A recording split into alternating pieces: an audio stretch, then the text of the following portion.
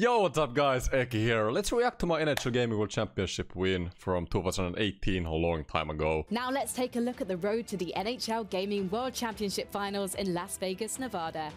The NHL Gaming World Championship began with online qualifiers that took place across 3 regions. In the qualifiers, competitors were placed into single elimination brackets. The top 2 players from each qualifier advanced for a total of 8 to their local regional finals. The top 2 competitors from each regional final will then move on to the World Finals. There are $100,000 up for grabs between the players. The first NHL Gaming World Championships was played in online versus. The format was a bit different back then. Here are the European finalists.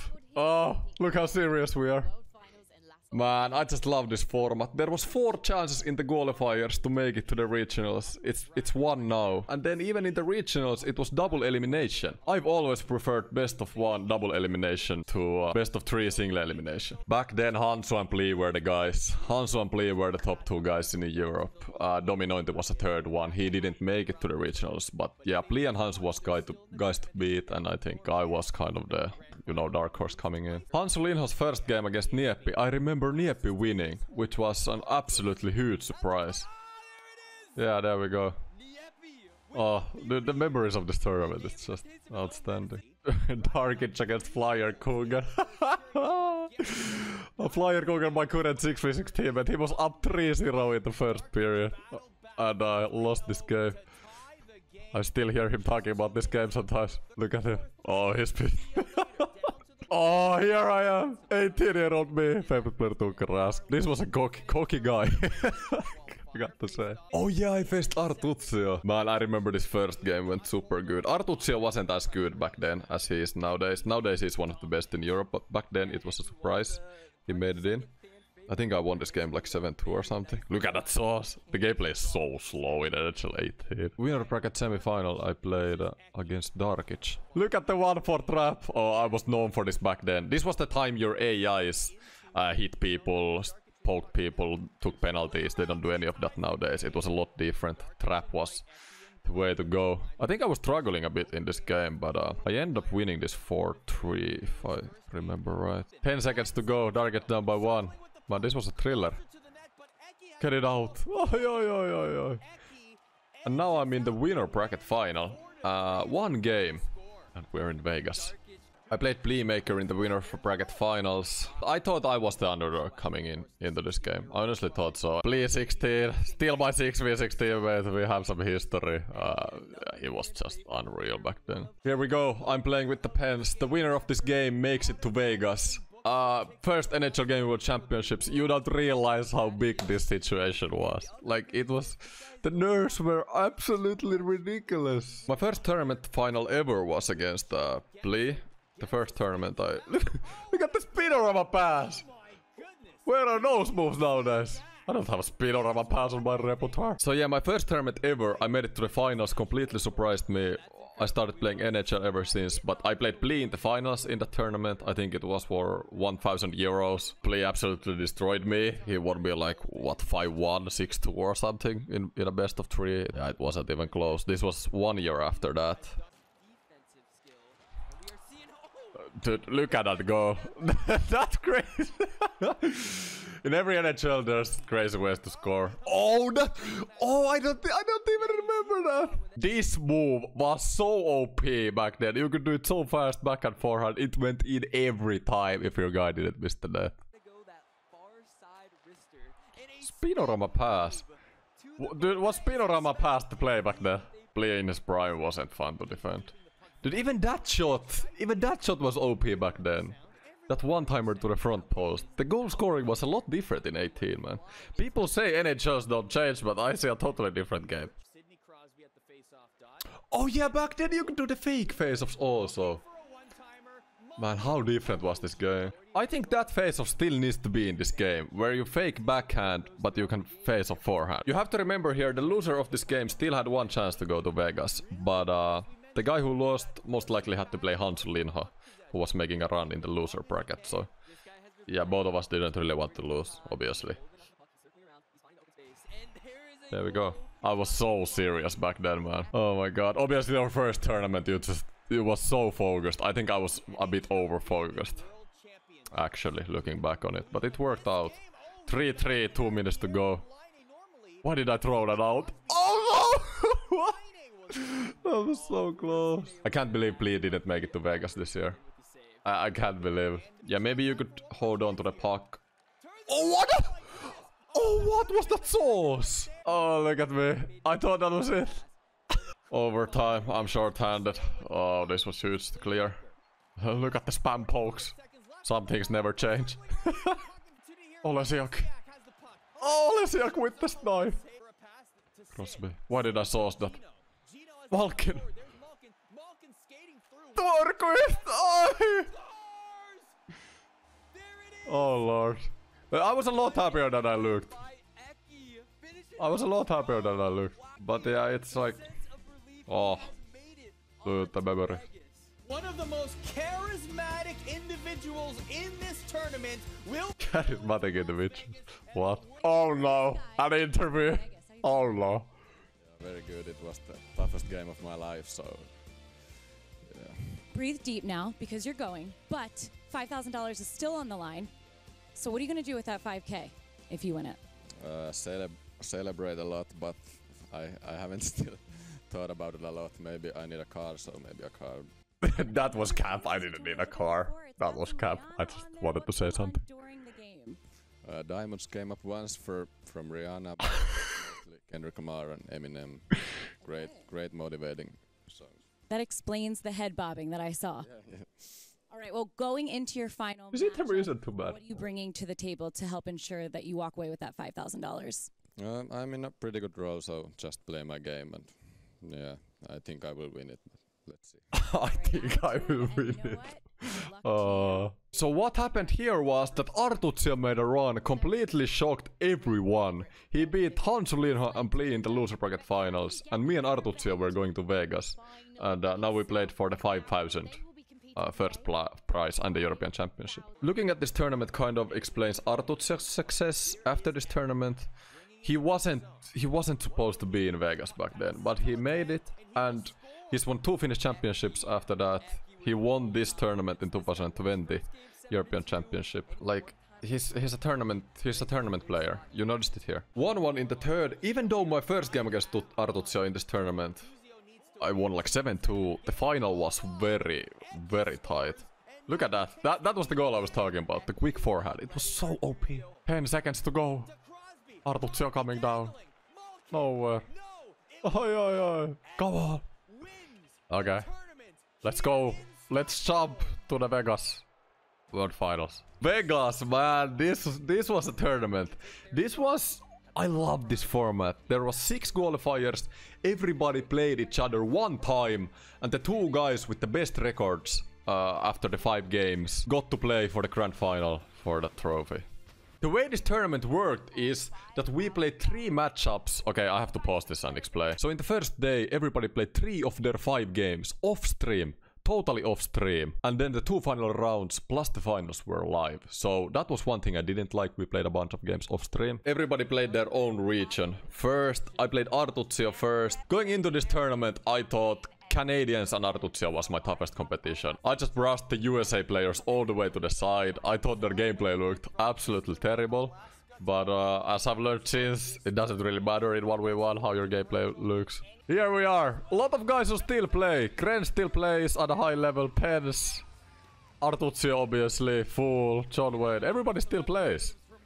So, yeah, nice to see. I have to show you guys my interviews as well before this tournament. I'm pretty embarrassed by those nowadays, but it's kind of part of the story.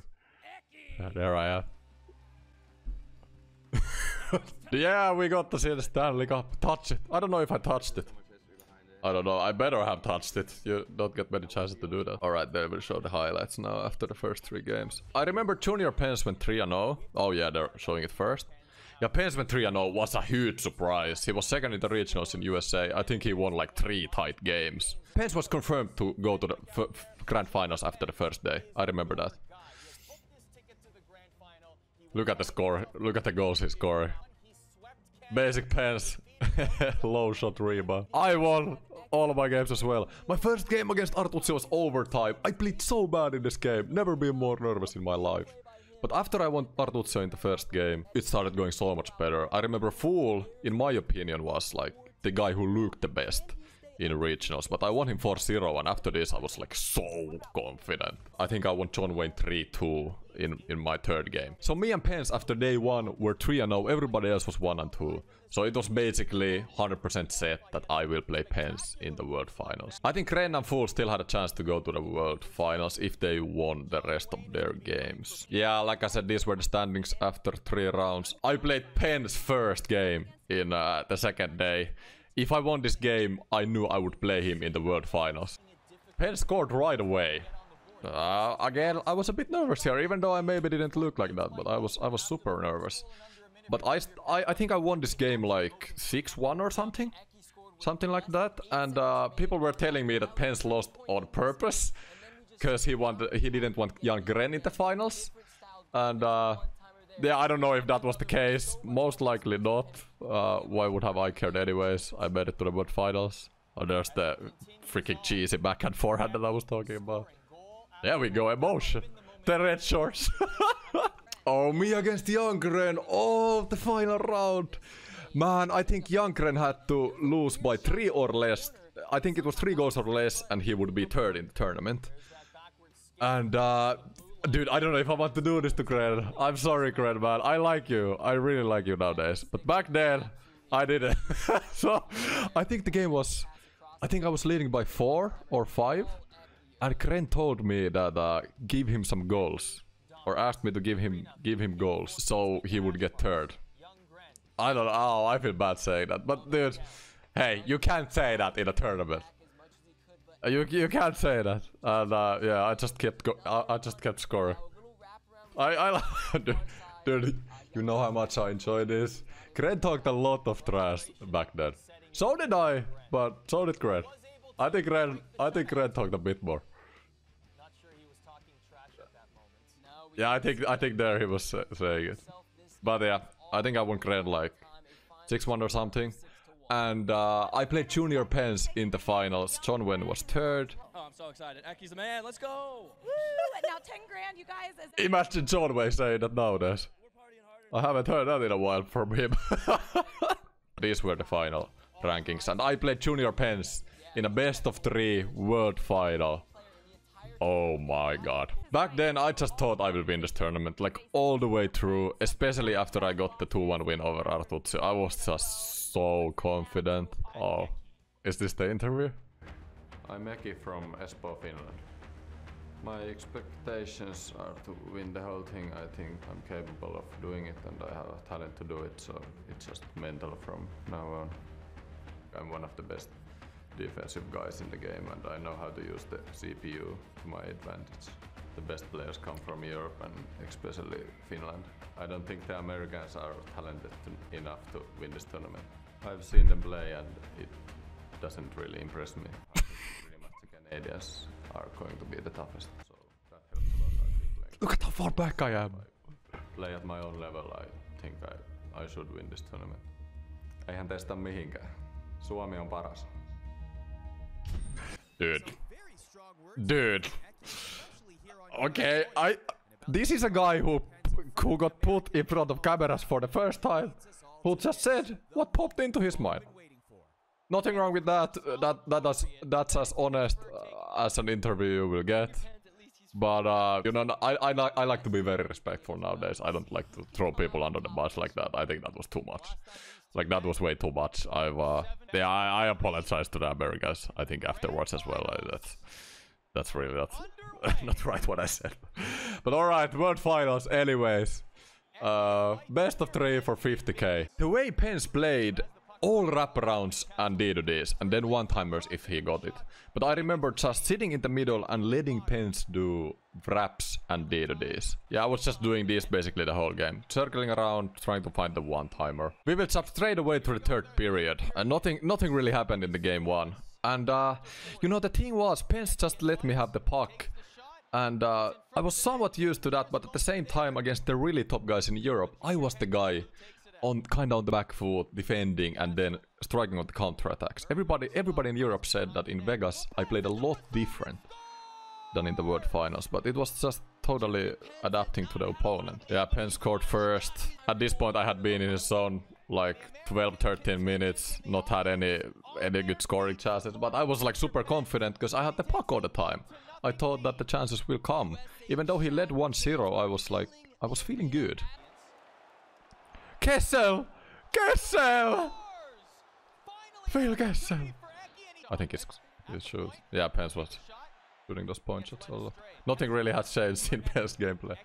He's a lot more aggressive though in defense nowadays. Malkin, Kessel! Malkin! Kessel! Oh, that was huge. No reaction. This was not a pretty game to look afterwards, man. Both guys playing a trap. Both guys basically skill zoning. I'm just trying to keep the puck. Pence shooting point shots and wraparound. Man, it's not a pretty World Finals. Final minute. I'm just trying to keep the puck at this point. Obviously, you have to kill the time when it's at the end of the game. People who say, well, it's puck racket, just need to piss off. Honestly, everybody plays the clock when it's a World Final. There's 1 minute to go. Pence. Yeah, Pence is just letting it go. Oh, that was kind of a good chance, man. Why did I try to score? Oh man, come on now. Back. Nowadays I just would go to the corner right away. Oh, that's the wrap I was talking about. That went in back then as well. 6 seconds. There we go. I won game 1. I remember my thought process being that I will just let Pence shoot from the point and let him do the wraps and hope they don't go in, because in my own opinion those weren't so effective, but obviously Pence got it to work. Game 2, this was one of the best games for me in the tournament. Look at, there was the quick forehand again and the rebound afterwards. You can imagine how I'm feeling. I'm 1 win away from the world championship. I'm up 1. The way game 1 went, this lead was absolutely massive. What a goal there! But yeah, I was up 2. I knew Pence had to play way more aggressive now, and that will probably give me opportunities. And yeah, it was looking good. Pence doing dumps. I got to respect to Pence, man. Pence has he's always, since day 1, had his own game style.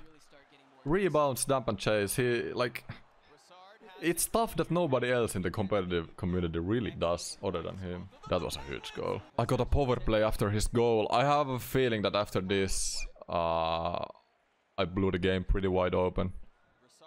This is a wrap, yep. Now I scored a couple more and that was basically it. Gary! Gary Bettman! Tie up. Bang! Hörqvist! One of my favorites. No emotion! No, but I was just focused all the way. Oh, yeah, that was a terrible goal. 4-3!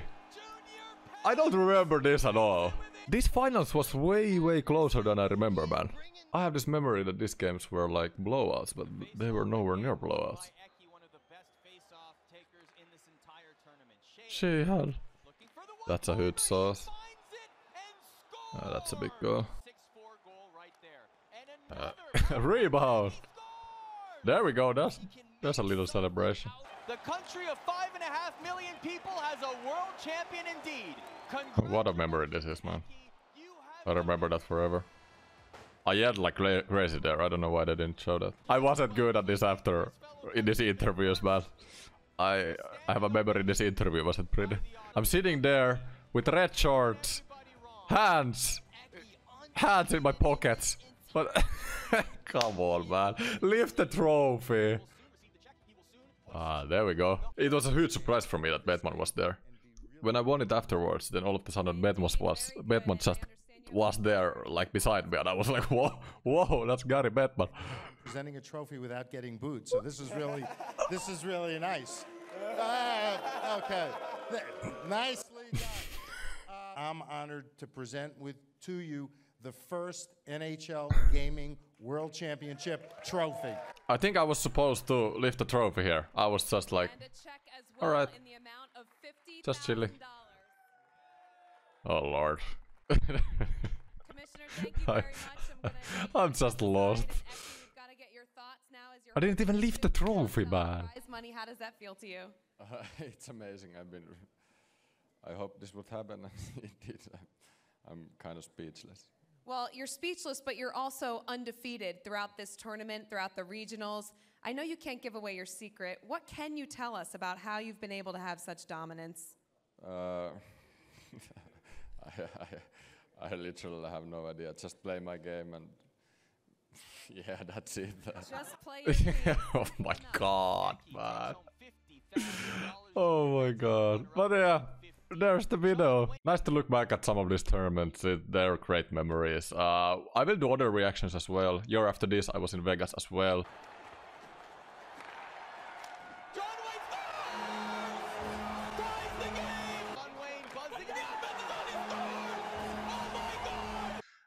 Which was one of the worst NHL video game memories I have, so I think that will be next. We are not only covering winners here, we have to look at the bad things as well, because I think without that thing what happened to me in 2019, I most likely wouldn't be here in the position I am. So yeah, everyone, hope you enjoyed the video. Let me know in the comments what you thought, like the video, subscribe, you know the deal. Have a great day, and see you next time.